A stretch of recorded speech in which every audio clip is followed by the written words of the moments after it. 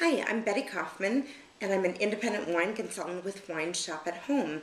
In my blog article the other day, I talked about the benefits of blind wine tasting. Today, I thought I would do a quick demo. So here we have our first bottle we're going to try, bottle A. I've already poured myself a little sip, and I get to look at the red wine. I see it's a red wine. I note that the color is kind of a cherry rhubarb color. I'm going to smell the wine very quickly, and now I'm going to swirl it. Here I'm aerating the wine and bringing the aromas to the surface. Now I'm going to smell more carefully. Okay, I get a lot of dark berry in this wine. Blackberry, black cherry, some plum, maybe a hint of raspberry.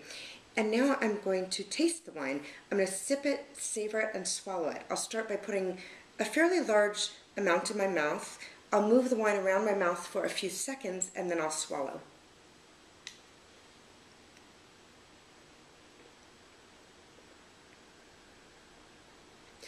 Okay, on the taste, I get a lot of mirroring of the aromas. So I get a lot of blackberry, a lot of black cherry, some plum. I also get quite a bit of spice, namely black pepper. Another observation I have is I can see that the finish, what happens in my mouth after the wine goes down, goes on, and it's very lively.